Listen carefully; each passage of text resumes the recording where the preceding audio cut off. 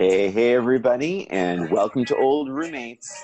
Today on the show, it's a special music video episode where we revisit We Are the World and Do They Know It's Christmas?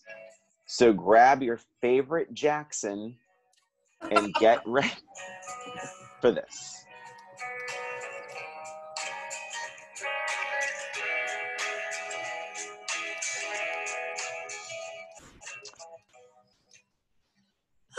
Welcome, everyone. It is Old Roommates, the only podcast that revisits pop culture through a middle-aged lens. I am Christina. And I am Brian, and we're still in quarantining and social distancing. Yep. And weirdly enough, we did not plan this. We're both wearing like an olive green. That's right. If you're watching us on YouTube, you'll see that. Yeah. Right. And I feel a little disheveled. I don't. Oh my gosh, you kind of remind me. It doesn't look like this at all, but the way you just moved. Did you ever see that commercial where they're on a date and they're like, "You look great," and the girl's like, "You look amazingly comfortable." My t-shirt's all like no, worn. You look great. You look great. It does not have that same collar as the commercial because that's what the whole commercial was about. But it just the way you just moved was kind of funny.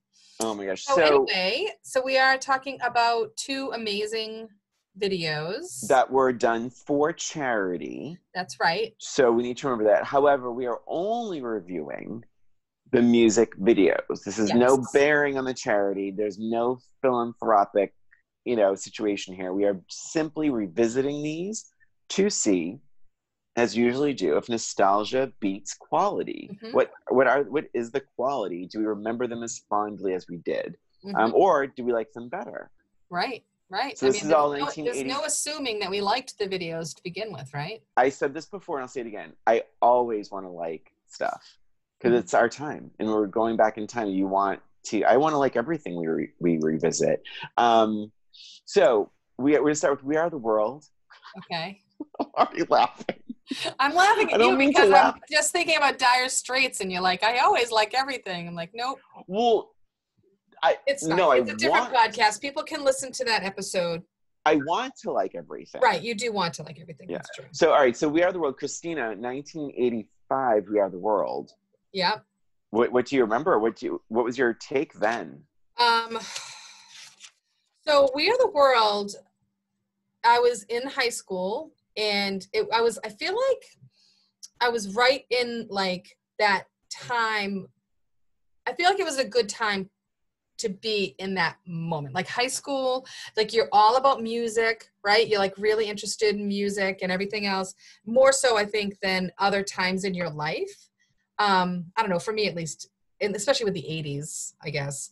But so I remember this video and the song.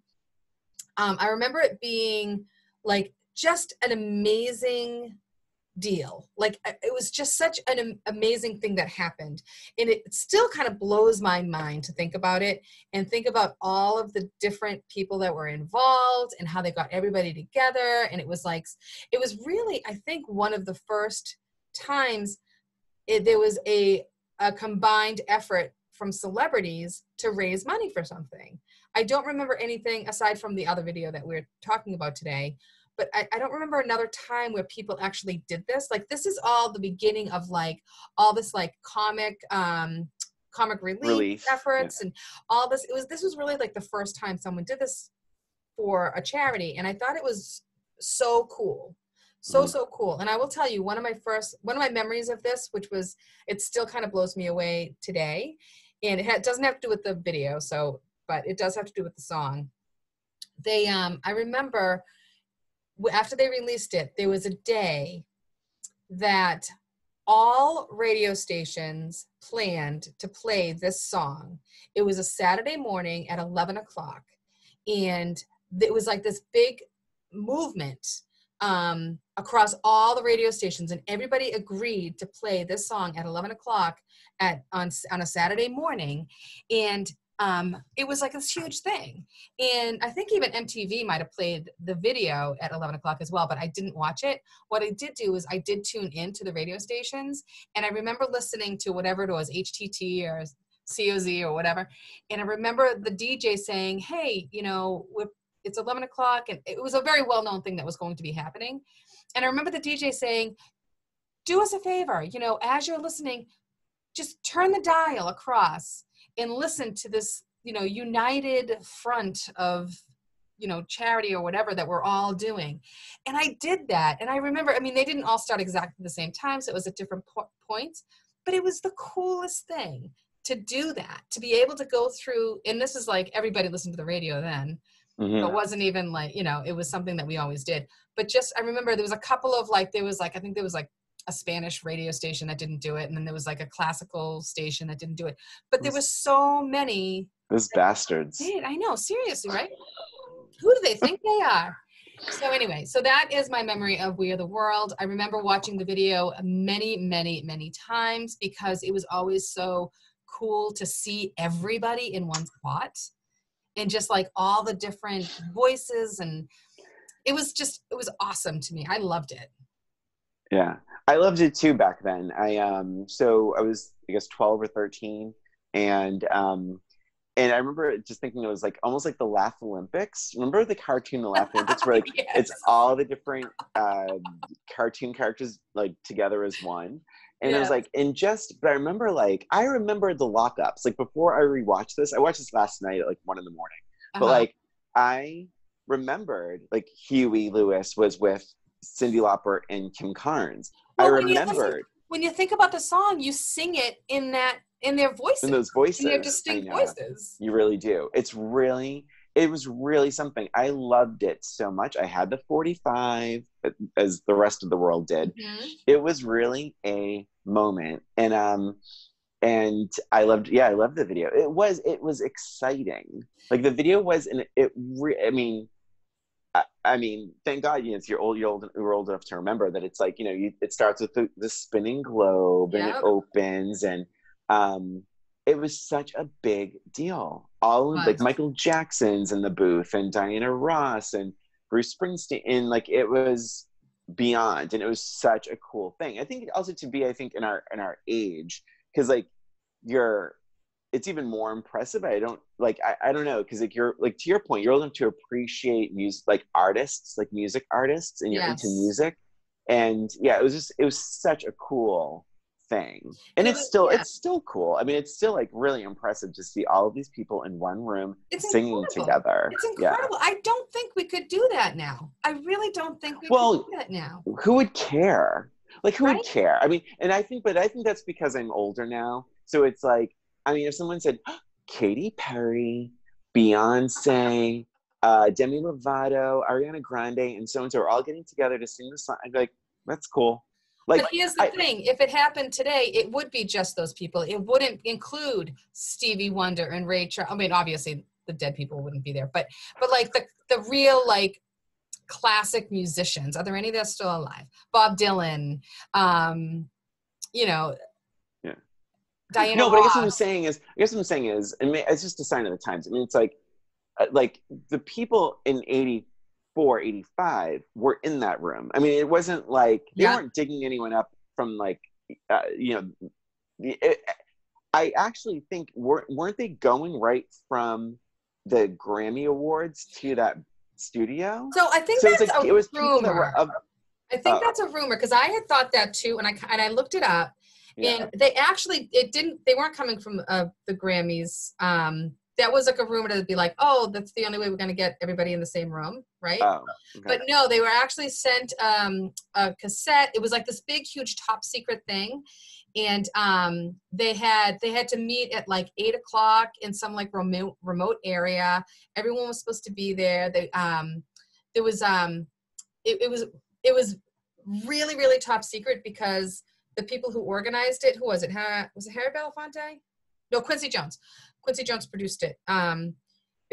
They were afraid that people like Prince or Michael Jackson or like Bob Dylan, if they showed up and there was a big crowd, then they wouldn't go, like they wouldn't show up. So it was very top secret and like sworn to secrecy and all this kind of stuff. Prince never actually ended up showing up, by the way. Right. Sheila E. was there. Sheila E. was there. Yeah. Good for her. Yeah. Yeah, it's like amazing how many people were there. But anyway, yeah. Michael Jackson did show up first, and he recorded before everyone else showed up. But he was also one of the writers. Did you know he and Lionel Richie wrote the song? Oh, no, I didn't know that. Yeah, he and Lionel Richie wrote it, and it was produced by Quincy Jones. But so he showed up first to record separately, and then he was in with the group chorus lines. So, okay. Anyway. So what are your takeaways now? When did you rewatch this? So I rewatched it, I think it was like a few days ago. It was like maybe like Wednesday or Thursday or something like that. My thoughts now on this video, I'm still quite amazed by it. I'm mostly amazed at how all of these big egos agreed to the parts that they had. And because one of the things that bothered me then and bothers me now is there are literally, let's see, so the song goes on forever. But there, Stevie Wonder and Bruce Springsteen. Okay, so for the most part, everybody has like one line, right?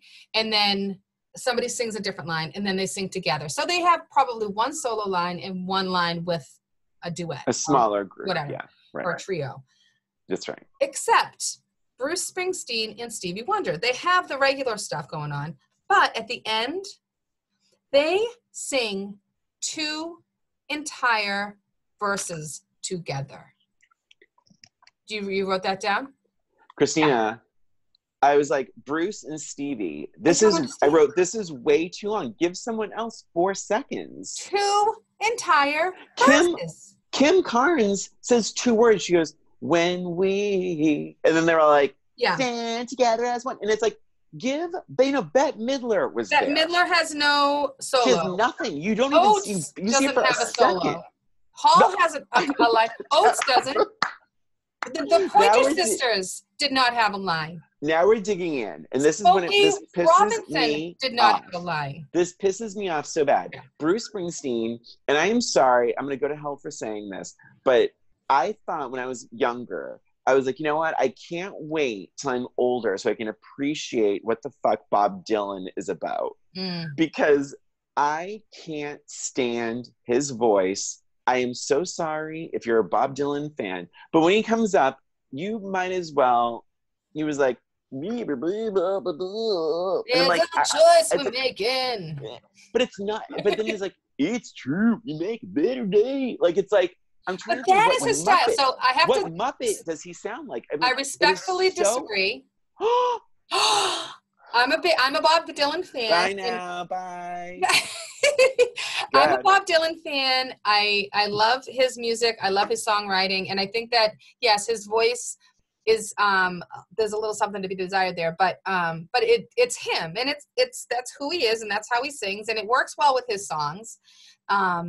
Because he's written those songs or whatever. But I do agree that it's a little bit weird.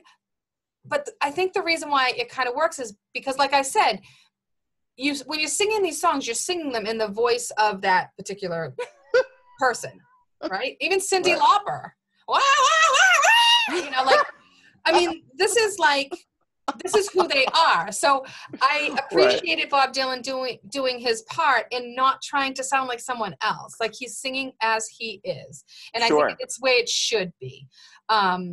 Bruce Springsteen, however, like, we are the world. It always looks like, you know what? Let me tell you something. And I know there's a lot of Bruce I love Bruce Springsteen. It always looks like he's taking a dump. Every time he's singing, it's like he's constipated and he's like, oh, it's true. And his eyes, and he closes his eyes, and it's like, we are the world. We are the children. Oh my God. Just push it out and be done.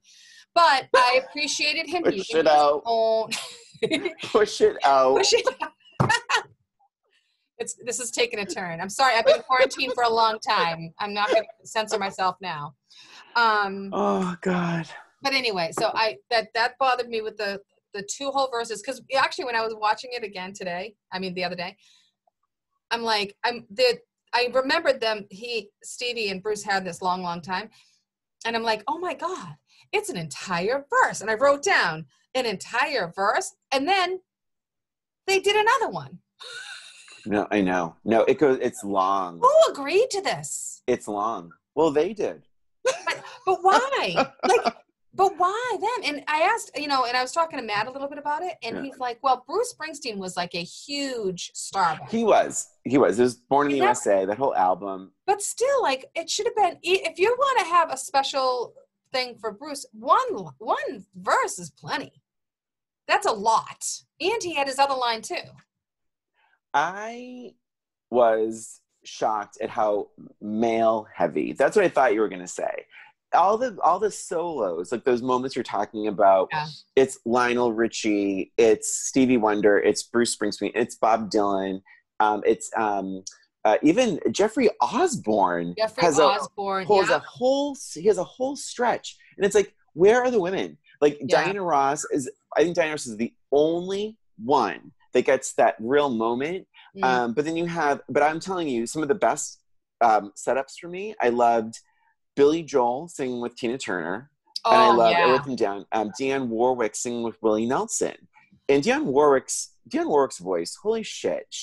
I could have standed another 10 seconds with her instead of the Bruce and Stevie thing. But also you have Bette Midler, you have the Pointer Sisters, and you throw them with everyone else. And I'm like, what? How did that happen? Who made these choices? Strange. It's very strange how that happened. And maybe, I feel like Bette Midler, was she? The Rose had happened. The Rose was a huge hit. She won a Golden Globe. She had won Best New Artist, I think. But that was in the 70s, right? Rose was like the late 70s. Rose was 79. Yeah. But the awards was 1980. Yeah. So this is 85. But her star was really only going up. Was it though? Because I remember with Bette, I feel like she's ebbed and flowed a lot. Like she's been really high and then really low. And her I wonder if that's movies, I'm thinking of. Maybe she had a shitty run because no one wanted to work with her in movies because she was a diva when it came to acting and movie making. But I believe she had a couple of hit albums. I think so too. But I wonder if it's this time frame. Like maybe this is at a lower point in her popularity. Well, she was one of the few people in that room to have a Grammy, so I feel like they could have given. It's so weird. I know. Christina. She didn't even have Kim Carnes was with Huey Lewis, and I actually like that lockup. Yeah, that was a good lineup. And there was a third one. Who was the third one in that? Cindy. Cindy, of course. Yes. But what I thought was funny about that, I'm jumping all around. It's okay.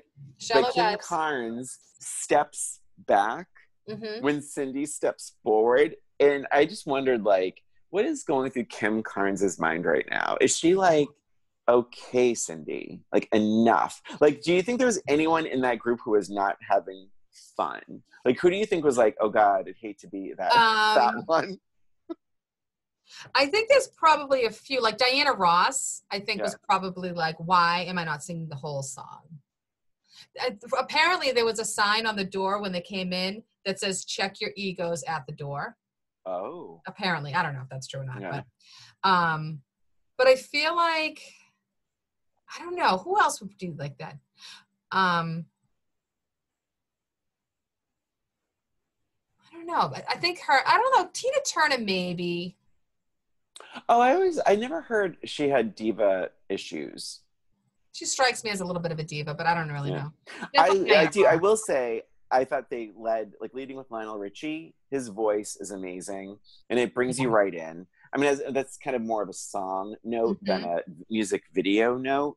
But but I mean, that's all. I just think there were some really missed opportunities with this, and I completely agree that Bruce Stevie thing went on way too long to the detriment. Entire voices, and those are long verses. Yeah, they are. Yeah. And it was the song itself is very, very long. It's I forget. It was like 5 minutes or something. Was it? No, it's 8. Oh, it's 8 minutes. 8 minutes. I think the other one 11 seconds. It's super long. But it's very, very long. And the last, it's probably 4 minutes of just the verses, right? Yeah. The chorus. I'm saying verses. Right. Like the chorus. But yeah, crazy long. And I yes, would actually accuse Lindsey Buckingham of lip syncing. oh, Yeah. maybe. Yeah. Maybe Lindsey Buckingham. In the most bizarre turn of events, you're panning out and you're looking at like, oh, I know him. And it's like so fun to do that. You have to watch it a few times to get everybody. Dan Aykroyd. I knew you were going to say that. I knew you were going to say Dan Aykroyd. Aykroyd. Where did he come from? I don't know. Isn't that hilarious that he's there? Like, he knew somebody. He probably just accidentally like knocked on the door. I was like, oh, what's going on here? Well, but he's a blues brother. He was a blues brother, yes, but I mean, was that popular that they're going to be included in this, like, with Stevie Wonder and Kenny Rogers and Steve Perry? Like, is he really on that level? Oh my God, Steve Perry sounded so good. It made me so sad. I missed him just hearing his line. I'm like, oh, I love him. Yeah. Yeah. A couple more things, unless you had something else to add. That's all I have. A couple more things. So like I said before, Prince was invited, but he never showed up. Allegedly, it was because someone said that he was creepy. Somebody had described him as creepy, so he was like, fuck you, and didn't show up. But he did record a track for the album, like his own track for the album called Tears in Your Eyes, which I never heard of. I'm kind of curious as to hear what that is about. Also, you know who else was invited that turned them down? Whitney? Oh, no. Good guess. Eddie Murphy. Eddie Murphy was invited, but he turned them down because he was recording Party all the time. And he has since regretted that choice. Oh, good. Okay. But yeah, so there's 45 musicians participated, 21 soloists. And it raised over $63 million. Wow. And in today's standards, it would be equivalent to $147 million. So okay. I don't know. I did a lot of research on this, obviously. Good for you. And yeah, so they did get a video Viewers' Choice Award or something.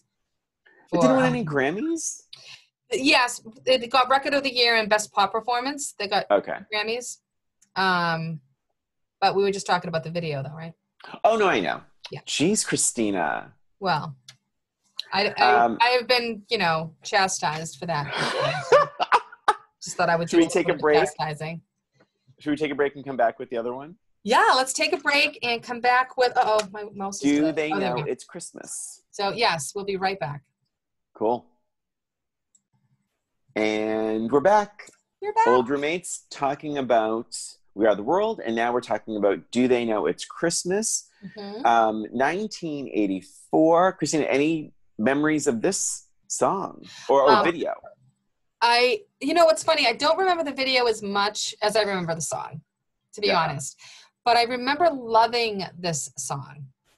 I really loved this song when it came out. And I still, when I hear it, obviously it's played more at Christmas now. You obviously hear it more than you do We Are the World, for sure. It still gives me that like, aw, I like this. I always liked it. In fact, I remember being a little bit annoyed at We Are the World when they came out with their little version, because I felt like they were trying to best them. Do you know what I mean? Like they were trying to be like, oh, well, look what we can do in America. Where this is more of a UK thing. But I don't remember much about the video from then, but I did like the song. What about you? Yeah, I remember. I don't remember the video. I didn't remember the video very well at all. And so I was 12. And I have to be honest. I don't even know if I would have. I don't think I even knew. I mean, besides say like, I guess George Michael and Boy George. But I don't think if you were like, who's that? Who's that? I don't think I would have known that many more people. I wasn't as worldly with my musical tastes when I was 12. But I think the song has grown on me over the years. Wasn't a huge fan of it younger, if we're just talking about the song. But it does. It's one of those things, because they only played at Christmas, really. There's a nostalgic fondness to the song now. But rewatching the video again last night,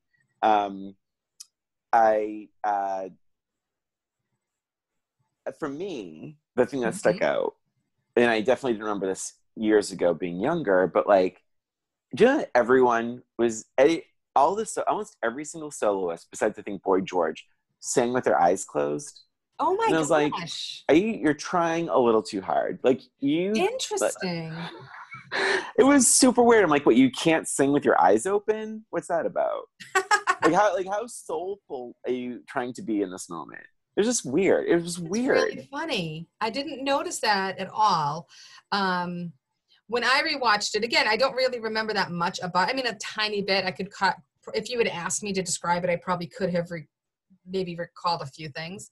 But when I rewatched it a couple days ago, I remember I just was thinking, wow, this is actually kind of a cool video. Like, I actually appreciated it more, and I watched it after We Are the World. I appreciated it more for it's almost like its rawness.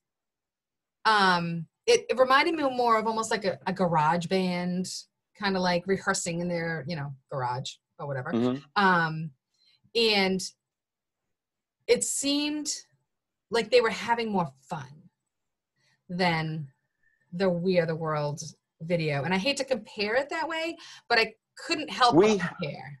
We have to You know what I compare mean? because one of them is going to make the vault and one's not.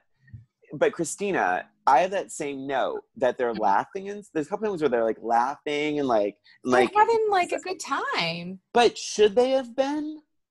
I think that they were. I don't know. Like, why? Are they supposed to be depressed because they're raising money for Ethiopia? Like, what do you mean? Well, would they not supposed to have fun doing that? Well, I mean, if you think about like at Christmas time, it's hard, but when you're having fun, like remember them, and then towards the end, it's like I think there's so many people lip syncing. No one's looking at the camera. They're all like looking at each other and pointing and laughing. And I'm like, wait a minute. What is the tone of this? Because it starts off very soulful and closed eyes and somber, and then the end, they're just like shitting around. Like it's like it's supposed to be. Is it supposed to be like uplifting? Like, what's the? I guess maybe clearly that's up for interpretation, Christina. It is up for interpretation. So for me, I felt like it was more of like a video, like an MTV video, like. They were not recording. It wasn't like a live recording of them singing. They did the recording and then they obviously dubbed the song over it, in my opinion. I don't know if that's for true. I don't know if that's real, but that's what it seemed like to me. Like it was just a produced video and then they put the song on top of it and they obviously tried to line up the people singing. But I felt like it was fun and I felt like it was a little more authentic, to be honest. Okay. In that, I think that is what happens when people are recording a song, regardless of what the tone is supposed to be. Like, are you supposed to, like, I think when musicians are recording, they're having a good time sometimes. And enjoying what they do, and they have like that passion. And I bet it was a lot of fun for them to be recording with other musicians. Like I felt like there was almost like a friendship between the other musicians, and they came together for like the good of the people, as opposed to the We Are the World video. I feel like they were all there because, well, so and so is doing it, so I have to do it. Like almost like a more selfish kind of reason, maybe. Because they didn't want to be excluded from this huge production. It was two distinctly different feels to these two videos. I feel like the tone was right for We Are the World. I don't feel like the tone is right for this. I just feel like if you think about, say, Mariah Carey and Boyz II Men with One Sweet Day, which is about like the people they've lost to, I believe, AIDS, and like if you imagine like the B-roll of that, and they're all like, kidding around and cracking jokes and laughing, like I'm like, well, that would be really weird. And I feel like it did bother me with Do They Know It's Christmas? I think there's a lot of lip syncing. Some people weren't taking it seriously, and I did notice it. I will say there's some positives. Okay. But maybe one. I'm looking at my notes at the same time, and I'm realizing I really didn't like this very much. But the one positive I have, Yeah. Sting. Mm-hmm. Sting. I never, back then at 12, certainly didn't have feelings for Sting. Mm-hmm. Oh my God, Sting's hot. He was way hotter than I remember him being. He's hot in this. Those lips. Oh my God, he has like a Jude Law. He has like a Jude Law, like kind of like almost like little Euro trashy, like bad boy. The hair looks so hot. I wonder if he's ever looked his 80s Sting. He could get it. Like very, very, very hot. Definitely. But honestly, here's my other problem. Where are the women? Like, that was interesting. I think Bananarama was there. Jody Watley. Where are they? Like, they're just throwing in. All of the solos are men. And you know what really pissed me off is at the end and at the end of We Are the World, they list all the artists, right? Yep. Do you remember how this one ends? So there was like a big thank you message from 3 people, from Nigel, David, and Rob.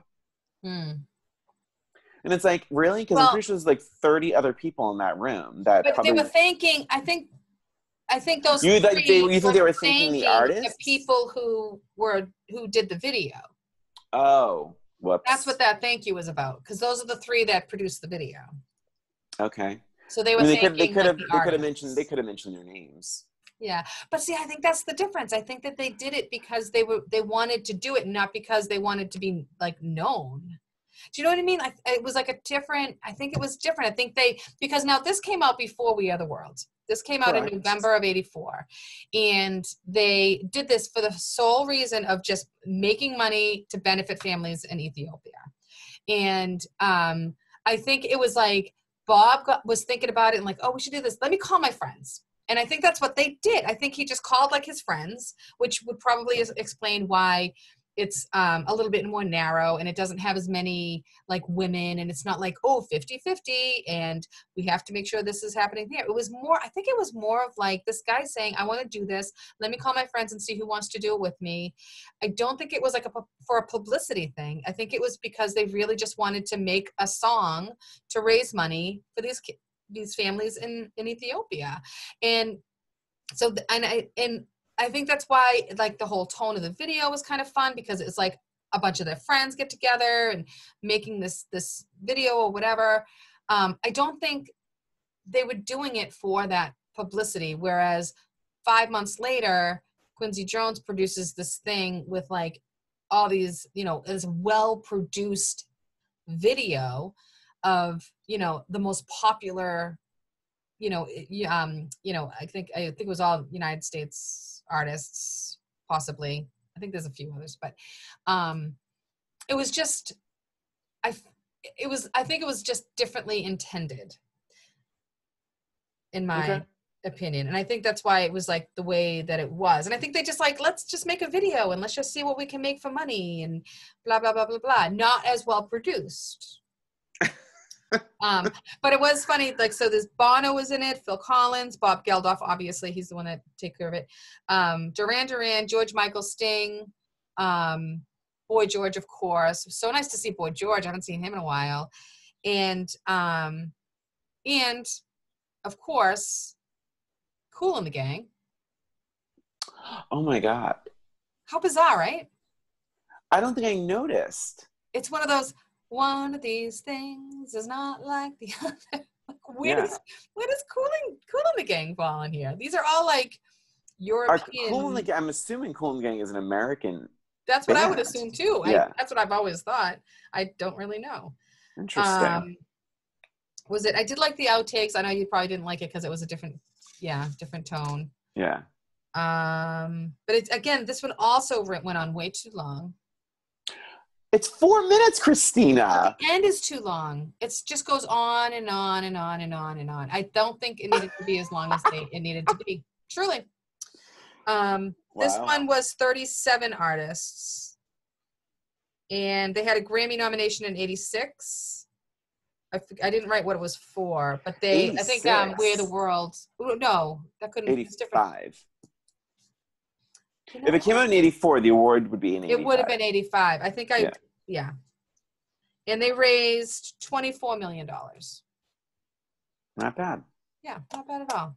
So what do you say? Now we have to pick which one goes into the vault. Yeah, we do have to pick which one goes. My choice is already very clear. Yes. I bet you're not sure about mine, though, are you? I'm not sure about yours, actually. Okay. Should we do it match game? Like writing it on paper? Or should we just say the same? Okay. Well, you know mine. But I will write it down anyway. I have like all these like things of paper. I don't even know. All right. This is what we are saving. For the vault. And by the way, just to remind people at home that this video will join the ranks of Love is a Battlefield, Take on Me, We're Not Going to Take It, Girls Just Want to Have Fun, and some other videos along the way. So this is a very, very big deal. It is a big deal because not only are we saving this one, but the other video is going to be trashed, forever, burned, destroyed, never to be seen again. And we paid a lot of money to grab that copy, that one copy that's left, and we're gonna destroy it at the end of the episode. Someday we'll have to reveal our vault. Yeah. Viewers, yeah. Ready? Okay. Ready? 1, 2, 3. Nice. Yes, We Are the World. Of course we have to save We Are the World. Of course. We can't not save We Are the World. And it wasn't that he didn't like it. I just felt like they were different feels. Yeah, same. And I did love We Are the World very much. I also really liked Do They Know That It's Christmas? Oh, I forgot the music again. Oh, jeez. All right. So anyway, in the meantime, stay home, stay safe, stay well. And obviously, even if you're happy to be living somewhere where they're lifting the stay-at-home regulations and all that, still be careful, still be safe, and use your best judgment in every situation. Absolutely. And thanks for listening. Yes. And until next time. Until next time.